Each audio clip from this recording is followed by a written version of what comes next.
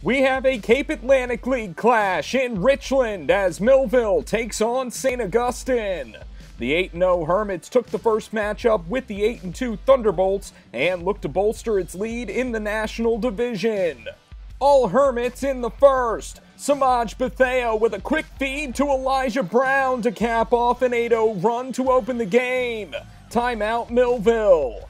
Later in the first, Hermits staying hot.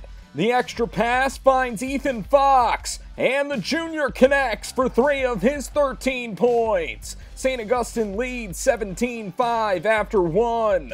Millville charges in the second. Jaden Merrill picks off the pass and throws down the slam on the other end with the foul. The 3-point play cuts the lead to 9.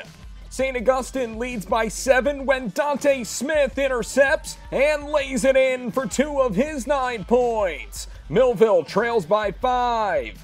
Final seconds of the quarter, Hermits lead by 3. Jack Schleicher fires and buries the 3 before the buzzer. He goes for 11 points. St. Augustine heads to the break, leading 28-22.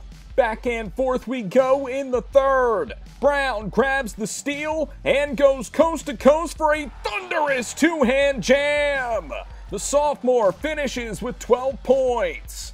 Later in the third, Hermits lead by 7. Kaylon Foster attacks the lane and banks it home for 2 of his 10 points to bring the Thunderbolts within 5.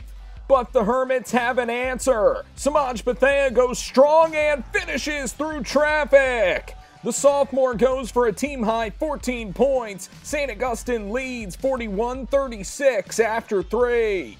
The battle continues in the fourth. Bethea lobs to Ifeoki Byron for the slam. The Hermits push the lead to 7.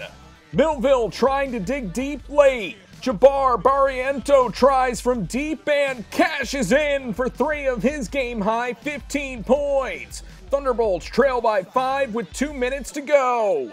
Hermits trying to finish strong. Bethea finds Fox for the quick 2 as the Hermits stay undefeated on the season.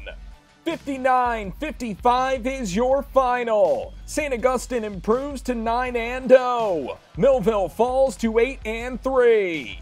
From Richland, I'm James Mooney, JerseySportsZone.com.